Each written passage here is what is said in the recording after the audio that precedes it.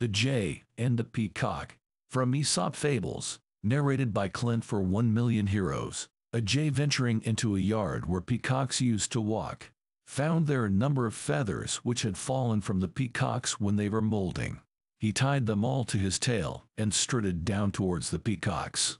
When he came near them they soon discovered the cheat, and striding up to him pecked at him and plucked away his borrowed plumes. So the jay could do no better than go back to the other jays, who had watched his behavior from a distance. But they were equally annoyed with him, and told him, "It is not only fine feathers that make fine birds,